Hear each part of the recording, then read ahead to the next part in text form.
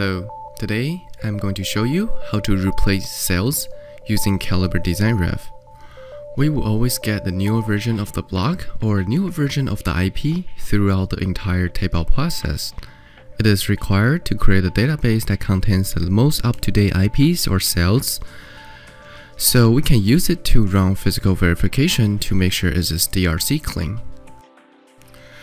In this particular example, I got a new version of the NAND cell for the design.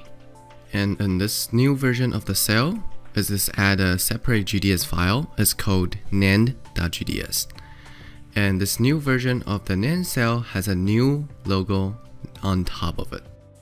Now let me show you how easy it is to replace the old NAND cell with this new one. You click on File, then choose File Merge, because this is the latest and the fastest of all the methods I can use in DESIGNrev to do this operation. Then it opens up a GUI to ask you to choose your input and output databases. The first tab contains all the required settings for you to run this operation. As you can see, there are 4 different merge modes in the lower left corner. In this case, you need to use the override mode to replace a cell in the design. After you enter all the required settings in the first tab, then you can go to the second tab to see all the advanced options for this feature. In this case, I choose to open the layout when merge completes, so the merge database will be automatically loaded afterwards.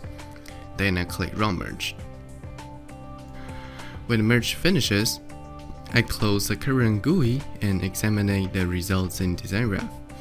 I can easily tell that the NAND cell has been placed with a new one at old cell location. Today, I showed you how you can replace cells using Calibre DESIGNrev in a GUI. This option is also available from the batch command line. You can use the GUI to choose the settings, then click Save Command, then run it directly from the command line. This is Sound Pang. Hope this is helpful.